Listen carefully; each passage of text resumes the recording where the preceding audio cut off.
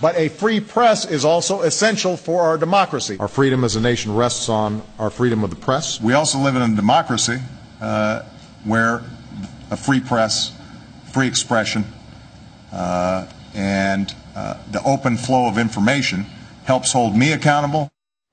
President Obama said he's all about freedom of the press, so why is the administration rolling out a controversial new program to probe media outlets and grill them on how they report the news? Joining us right now is a man that's head's exploding because of this. Yeah. Fox News senior judicial analyst Judge Andrew Napolitano. What will they think of next? I mean, is this unbelievable? It is unbelievable. Well, first let's explain where it came from.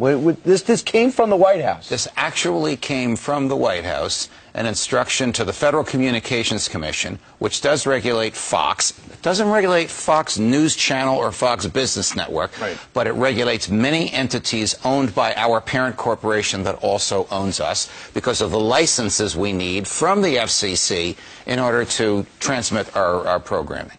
And so the FCC has said, we're thinking of sending agents into newsrooms to see how you determine what news stories to carry.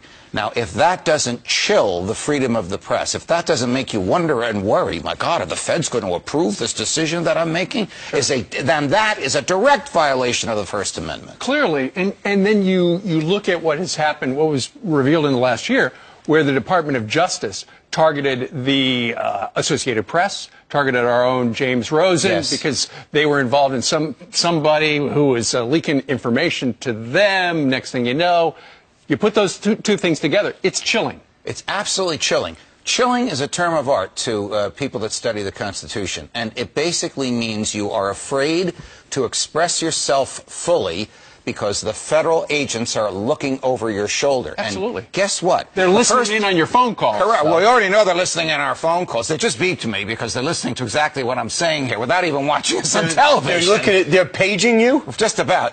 They are reading our emails, they're reading our texts, they're looking at our bank statements, they're reading our utility bills. They know everything about us. They put out my garbage last night. Well, that would be nice if they did that.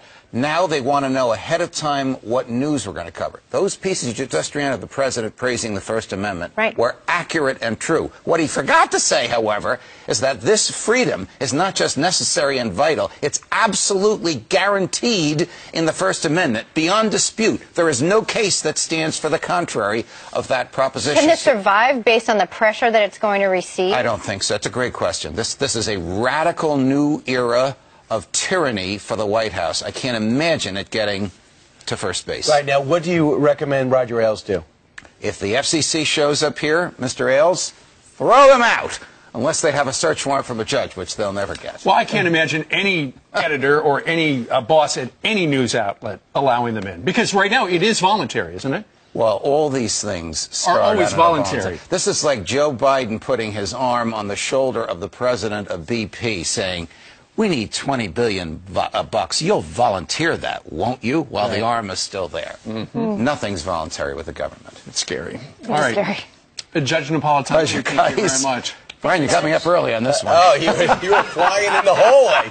This is when it doesn't woken you right out of bed. It's so startling. Thank you, Judge.